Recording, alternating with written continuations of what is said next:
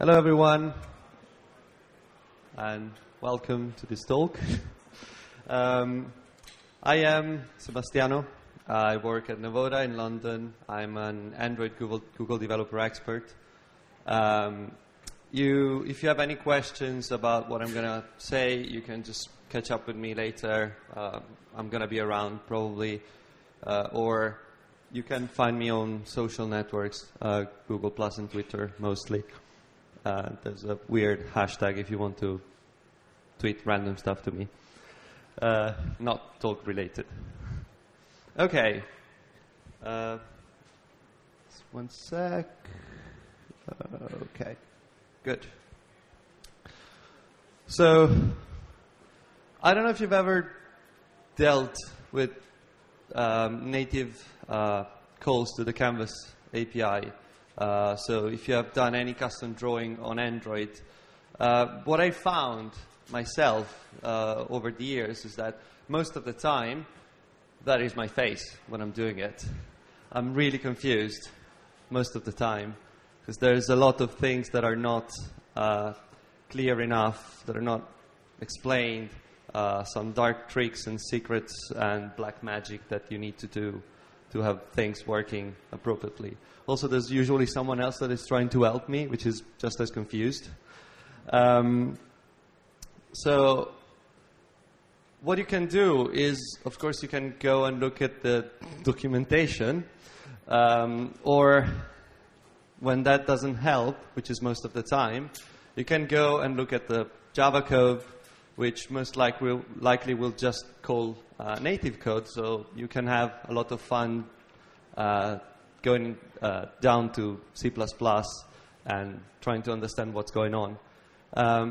But that will just give you a narrow view of what you're doing.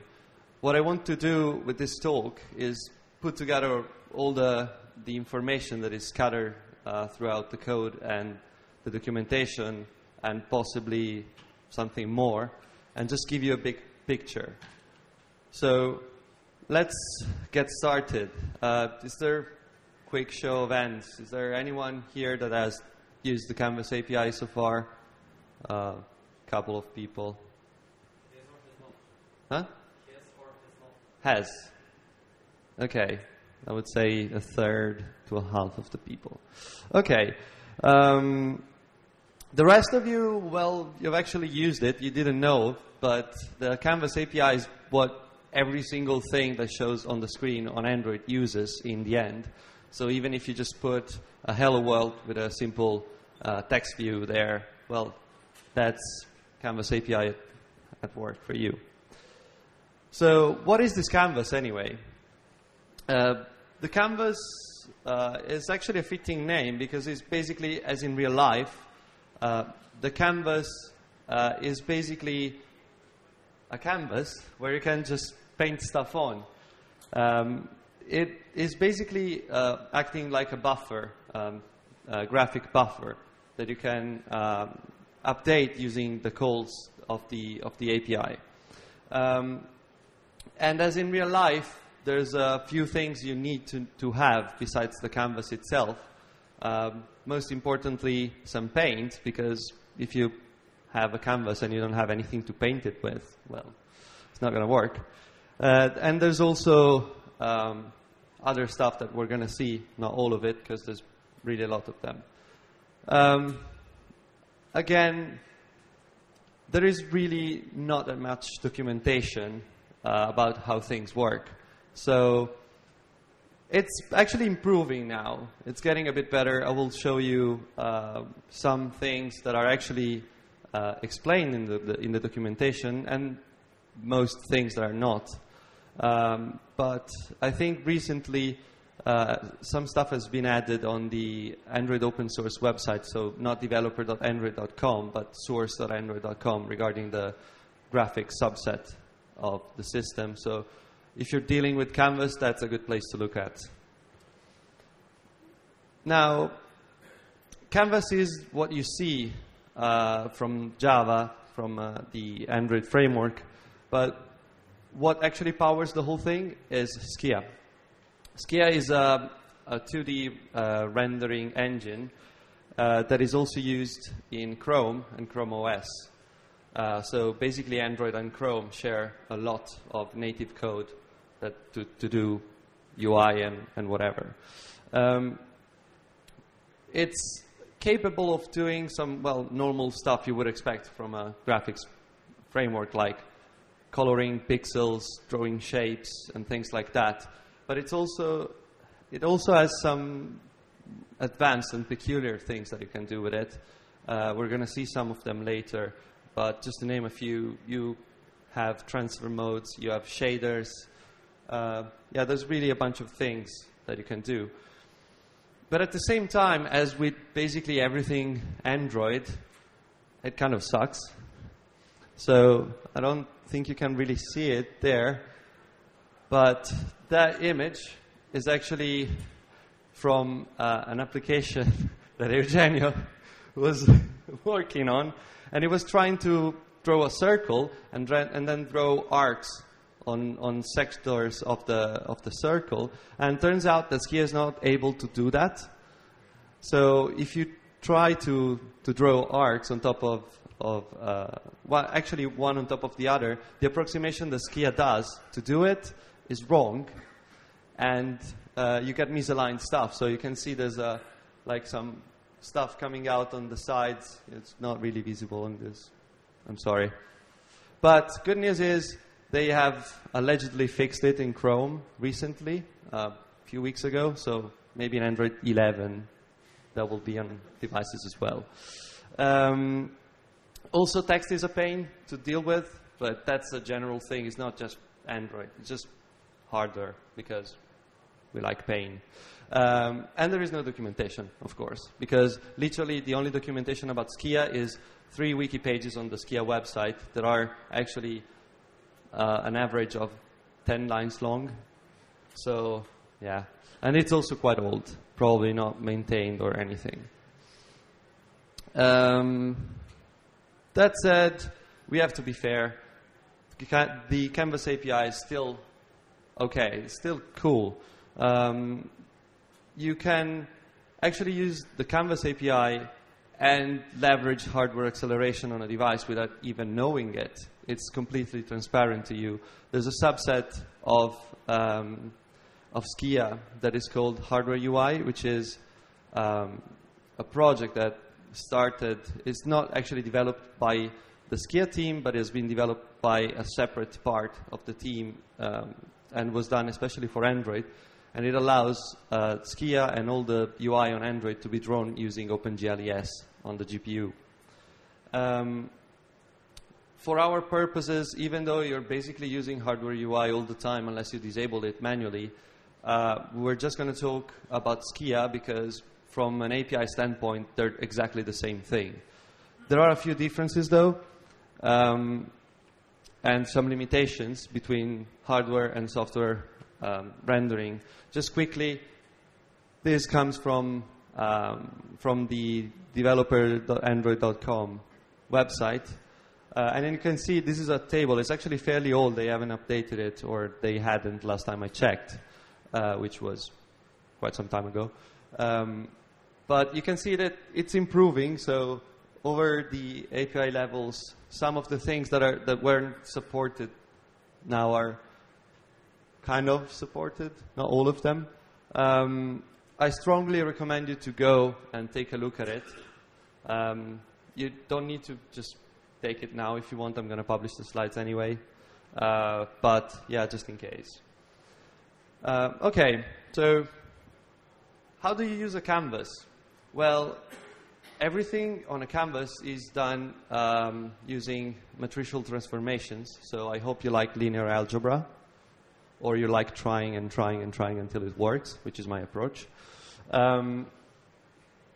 There is something that must be said about Canvas is that all the Canvas APIs must be used on the main thread. So you cannot do drawing in the background thread. This is enforced in the framework. Is some of the things actually have a really good reason for it. Mostly providing vertical sync. So when the display is refreshed, and making sure that everything is drawn on the screen at the right time, because otherwise you could have half of the previous frame and half of the next frame on screen at the same time, which would not look good. You can, anyway, do some drawing and some crazy stuff on a background thread. You can use something like a surface view, but that's basically painful and difficult, and there's so many things that can go wrong that I would strongly recommend you to try and do things on the main thread unless you really, really, really, really have to move outside of the main thread. One last thing about the canvas that has to be said is the canvas is stateful, which means that a canvas has a state. It's kind of like a video game where you can save the state of the things and then go back to it. It's pretty much the same. So how does it work? Well, you basically do a call to canvas.save or canvas.save-to-count that freezes or saves the current state of the canvas. So that means transformations, camera position, rotation, whatever. Then you do whatever you need. So you can, for example, move the canvas again, translate and scale it to draw things in a different way. And what you do at the end when you're done, and you have to remember doing it because otherwise you don't want to do that. You have to restore the original state of the canvas, which is done using a matching call to restore in case you called save, or to restore to count, passing back the ID of the state that was given to you by save to count. I think now it's time for a top tip. So, how do you draw semi-transparent composite stuff? So, assume you have, for example, two shapes that have to be drawn, I don't know, like a square and a part of an overlapping circle, I don't know, some crazy stuff.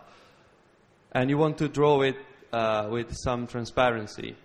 So if you want to do that, and if you just paint them doing two calls to draw rectangle and draw circle with translucent paint, what happens is that in the intersection areas, they will, the alpha of the two will actually overlap. So the final result will be inconsistent. But there's a way of doing it which is the same way that the framework does it. When you, for example, set the alpha on a view, this is what happens behind the state, behind the screen. Thank you. So basically, what you do is you call save layer alpha, which is a variation of the previous slide, the save thing we have seen. So what that does is it saves the current state of the canvas, creates a layer, which we're going to see is basically an off-screen buffer, and redirects all the calls to canvas that are done from that moment onwards to that buffer instead. So you can basically draw everything somewhere, and then when you call restore, everything that is on that layer is taken and composited back into the main canvas. So in this case, for example, we would, we have called save layer alpha, and now we draw a bitmap like gnomes. Yes, sorry. Now, in the off-screen buffer, you want to, I don't know, draw a rectangle with some text on it, and you want that to have a consistent alpha. What you do is, well, now you start doing your stuff. So you draw the rectangle, you draw the text. Now we're done, and we just call restore to count. And at that point, the whole thing, the text and the rectangle, are composited back with the original alpha on the canvas, which was fun. There's one thing to remember about that. When you create a layer, it's an expensive operation, so it's something that you want to do on stuff that doesn't change over time. There has been recently a blog post by Romain Gui that was actually highlighting that thing. So do not create a layer constantly on every frame, because that will kill performances, because it's basically switching the context on the GPU every time you create a layer, which is not something you want to do because it's a really expensive operation. Okay, that said, we have seen what Canvas is, some things about it, but how do you actually get your stuff showing on the screen? So, going to the deepest level on Android, the graphics subsystem uses the concept of surfaces. A surface is basically, again, a buffer, similar to what a canvas is, but this is a really low-level one, and it's not necessarily in the system memory. There is a component which is called Surface Flinger, which is in charge of handling all the surfaces. So, for example, a surface might be a window, so like an activity or dialogue or something like that. And what the Surface Flinger does is it composites all the surfaces on the screen. So if you have overlapping windows, you would see like a dialogue usually has its own surface, but you can still see what is behind it. So it's Surface Flinger knowing that it has to show two surfaces at the same time on the screen and composite them. There are two different implementations of Surface Flinger in Android. One is using OpenGL ES2 and is using the GPU to do the composition. And the other one is a software fallback, which is based on OpenGL ES1. So it's a pretty old thing. Surface Flinger, anyway, it's using another component, which is called Hardware Composer, in the case of the hardware accelerated surfaces. It's basically an abstraction layer for another kind of buffer, which is usually not residing on the system memory, but it's instead residing on something else, like a 2D blitter, which is most of the time is inside of the GPU. So it's in a separate place. If you want to read more about this, this is what I was talking about. It's a really lengthy and interesting article on the Android open source website that explains all the components that are at the low level. So Surface Flinger, Hardware Composer, and all those kind of things. So for once, we have good documentation. Use it, read it. It's interesting. Now, moving a bit closer to the surface, sorry for the pun, we find layers. So we have heard the word layer before. What is a layer? Well, a layer is, again, in a way, it's an off-screen buffer. And every canvas has at least one layer that then gets drawn on a surface. The layer can be, a whole layer can be blitted somewhere, and blitting means draw a bitmap, basically. And you just need a pane to do it. So, for example, what we saw for Save Layer Alpha, what that was doing was actually, as I said, creating the layer, drawing stuff on it. Well, that's your job, drawing stuff. And then what the restore or restore to count call does is it uses, it draws the layer back to the main layer. There are different kind of layers when you are using a view. So every view is having a canvas, of course, because that's where you draw stuff. That's how you get stuff showing on screen. And every canvas, as we said, has got a backing layer. Well, there are three kind of layers, actually. Starting from Honeycomb, anyway. The old versions of Android, like up to Gingerbread included, only had software layers, which are basically byte arrays in the system memory. There are other kinds of layers. There's none, which, to be completely fair, I have no idea what that really means. It's a bit obscure, because the documentation says that if you set the layer type on a view to be none, then there is no layer back in the view, but that would mean that the canvas doesn't have a layer, which would mean that you would not be painting anywhere. So, yeah, that's not probably something you want to use anyway. Going back to hardware layers, those are textures that are created and then uploaded to the GPU to be drawn. Using hardware layers can improve your performance, for example, in the case of animations, because it allows the system to only redraw stuff when it needs to. Because software buffers need to be redrawn, so calling draw on your views every single frame. This doesn't happen on hardware layers because those are created. There's a backend display list, which is basically a list of commands that are then processed, used to draw on the layer, and then the layer is compressed into a texture and uploaded to the GPU, so the GPU can compose it without involving the CPU again.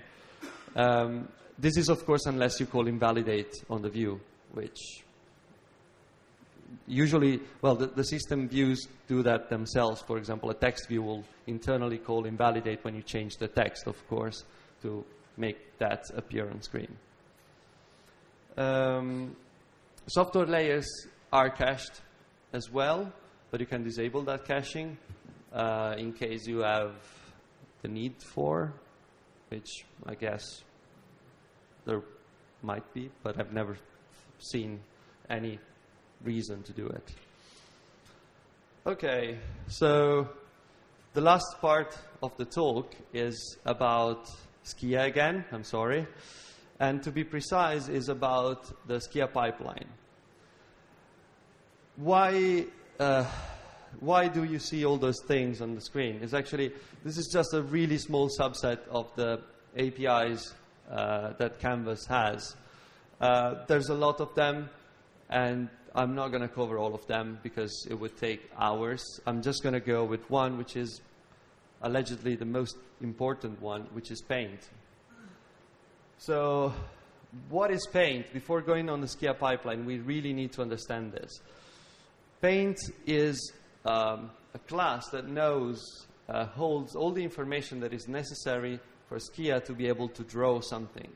So it contains information like the color or the texture that has to be used to paint, the stroke width for shapes, the font for text, all that kind of stuff. And every single drawing call on Canvas will need a Paint parameter to be passed along because, again, as in real life, if you have a brush but you don't put paint on it, you're not painting, you're just moving it in the air and it's not going to do anything. It's the same for Android. There is actually only one subclass of Paint, which is Text Paint. It's pretty much the same thing. The name would maybe make you think that Text Paint is only for text. This is not true. It's actually having a few more fields, so holding a bit more information about how to lay out the text compared to the normal Paint. So, behold the Skia pipeline. This is actually a simplified version of a diagram that this guy, Lawrence Gonzalez, put together. He had the infinite patience of going through the Skia code and like taking notes and understanding what goes where and what happens. He has written a really interesting article that I recommend you to read, and I'm going to show you the link in a second. I just want to point out a thing before moving on, which is, as you can see, the whole pipeline is actually divided in 4 main steps. There is the path generation, which is the first step. Second step is the rasterization. Third step is the shading, and the fourth step is the transfer. All those 4 steps concur in the end to create the final image, and we'll see what each and every one of them does. This is, in case you're interested, the link for the article that I mentioned before that the flow was taken from. It's really interesting, and I strongly recommend you to read it. Okay, so every step of the Skia pipeline is composed of 2 steps, 2 phases, if you want. It's a kind of a 2-pass strategy. I don't know if you ever worked, for example, with video. When you do video encoding, there's usually a first pass, which is giving the codec some analysis and information about the content of the video and doing a first guesstimate of how you would actually compress. And then a second pass, which does the actual compression. Well, in Paint, in Skia, it's pretty much the same. There is a first pass, which is the one creating the draft result. And then there is a second one, which usually finalizes the work that the first one has done. Every single phase you can tap into, and what you do is you apply an effect. It's called effect, is the name of the class of each phase. Those are basically they get an input, which is the state of the canvas or the paint or whatever, and they generate an output. There's one thing to be said, which is by default all the second passes are identity, so they just output whatever they get in. You can, though, add stuff to change the way things are drawn. So I'm actually going to skip the first step of the Skia pipeline, which is the path generation, because there's not much to be said about it. I'm just going to quickly explain it by voice. What the path generation does is it rasterizes basically the outline of the stuff you want to draw. So, for example, if you're drawing a circle, that will go from the mathematical formula of the shape of the circle to the actual pixels. So there's not much to be said about it. I'm just going to move to the second step, which is the rasterization step. So the first effect of the rasterization phase are called mask filters. What the mask filter do is they alter the alpha mask of what you're drawing. What is the alpha mask is basically something that contains the information of which pixels are going to be drawn and which are not going to be drawn, because the paint itself does not contain that information. So if you, again, say, I want to draw a circle, as you can see there, what Skia does is it goes through all the pixels and says, this is going to be affected, this is not, this is partly going to be affected, this is not, and so on. So there are 2 kind of mask filters. One is blur, which you can see applied there. Actually, you would think it's only applied on the top half of the circle. That is not true. It's applied on both parts of the circle, but the top part is a software layer and the bottom part is a hardware layer, which means it's a nice way of saying this will not work on hardware accelerated devices. It's not a big deal because there are ways of doing it anyway, and to be honest, blur can kind of be useful. It's not like blurring things, just blurring the outlines. So it's not, if you have an image and you use a mask filter blur, it will not blur the image, it will just blur the edges of it. And the other one is emboss, which, unless you're Microsoft in 1992, is not going to be helpful in any way to you, so it's fine. That said, if you really want to know how to do blurring, as an aside, there's an interesting series of posts on Styling Android, which is a blog a friend of mine, Mark Allison, writes. He explains how to use RenderScript and the intrinsics that it puts at your disposal to blur stuff quickly. Okay, so moving on, we're now in the shading phase. So the shading phase is the one that dictates the color that the pixel will have once they're drawn. So what we did before was deciding which pixel were going to be drawn. Now we're deciding what color pixel are going to be drawn.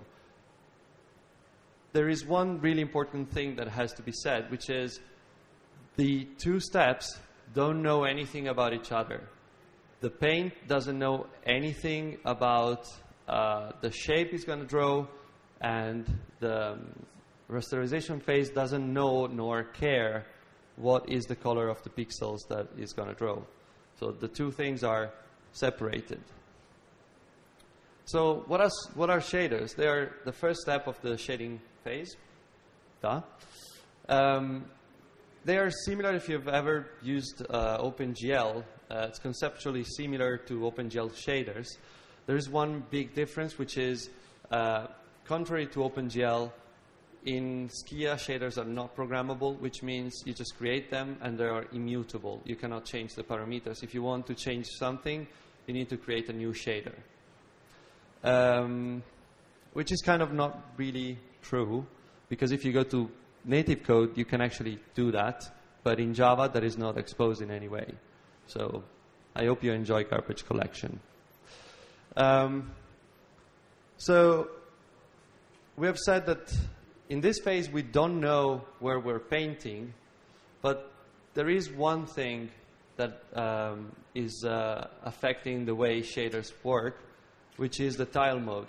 The tile mode is basically saying, okay, if the paint doesn't really know how to paint this region, because, for example, your paint might be using an image, so you might be painting a bitmap, and a bitmap has a physical size.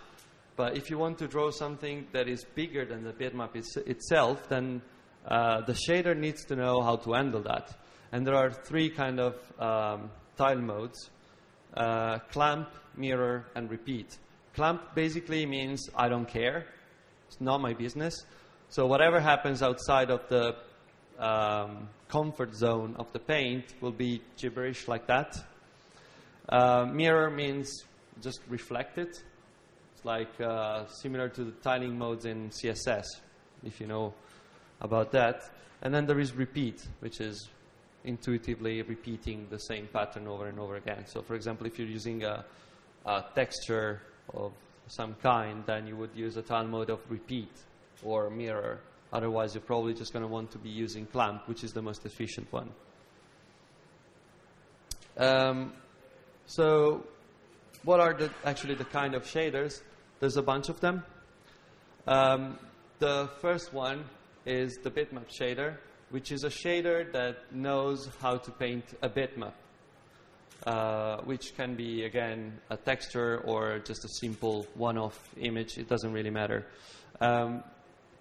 Then there is it's actually a family of shaders, which is the gradient shaders. There is the linear gradient, the radial gradient, and the sweep gradient. So linear gradient is the one you see. Radial gradient is the circular gradient, and the sweep one is the pointless, rather radar-like thing where you have a hard edge and the rest is like drawn around. There is another kind of shader which is not actually doing anything itself, which is the compose shader. So the compose shader it's what allows you to create, basically, you can create a whole structure of shaders, so using more than one shader in a pass. It basically holds two other shaders inside, and it applies them both at the time of painting.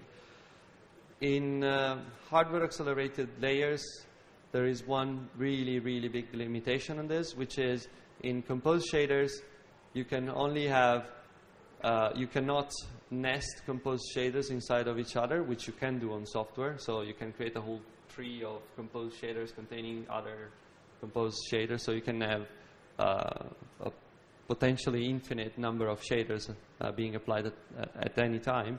On hardware, you can only have 2 of them, so you can only have 1 top-level composed shaders. And inside of it, you cannot use 2 shaders of the same type. So you can only have 1 linear or radial or sweep gradient, bitmap shader. You cannot have, for example, 2 bitmaps or 2 linear gradients or 2 sweep gradients or 2 radial gradients. So this was shaders. The next step, the second step of the shading phase are color filters. You might have seen them because, for example, Drobles exposed the set color filter method that allows you to recolor the Drobel at runtime. What the color filter do is they take whatever comes out of the first phase of the first step of the shading phase and adjust the colors. So one thing, again, shaders are not programmable, effects are not programmable in general. Color filters aren't an exception. They don't know about the coordinates, so they affect the color of every single pixel you're going to be drawing in the same exact way. It's a fixed function that cannot be changed. You might, if you have to do complex stuff, you might want to do different drawing steps with different color filters. There are 3 kinds of color filters. The first one is the colorimetric color filter. You have to say it really quickly. That applies a matrix transformation to the colors, and that is the most flexible one and probably actually the most useful one, because you can, for example, use that to desaturate an image, so transform it into black and white. You can simulate sepia effects or random, really bad-looking effects on the colors, or actually do nice stuff. Then there is the lighting color filter, which is taking the source color, multiplying it by another color that you pass as a parameter, and then adds a second color to the result. Which I don't know what that could be useful for, but it's there. And then there is the Porter-Duff color filter, which applies a color that you pass in using a Porter-Duff mode to the source. What is a Porter-Duff mode? If you've ever used a graphics software like Photoshop or something, then you will know what that is. It's basically the transfer modes for layers. It's pretty much the same. You can look it up on the internet anyway. That works. And jumping straight to the last step, transfer modes. There are 3 kinds of transfer modes. The avoid transfer mode, which is given a reference color and a colorimetric distance, it draws all the colors that are within or outside of a distance that you specified from the reference color. So, for example, if you say I just want to paint red, so you pass in red and you say I have a tolerance of 20, then only the colors that are colorimetrically 20 away from red will be drawn. There's the pixel XOR transfer mode, which does the exclusive OR of the bit of the colors. There's a thing that has to be said about this one. The pixel XOR transfer mode drops the alpha. So if you have any alpha set on the paint and you use that, it will just be opaque, completely opaque, no matter what. Last one, similar to the previous step, the Porter-Duff transfer mode, which is probably the most useful one. This one, it just blends the source and the destination image using Porter-Duff color mode. Porter-Duff transfer mode. My bad. Okay, so sorry for rushing through the last things, but I wanted to give you some time for questions, if you have any. Any question?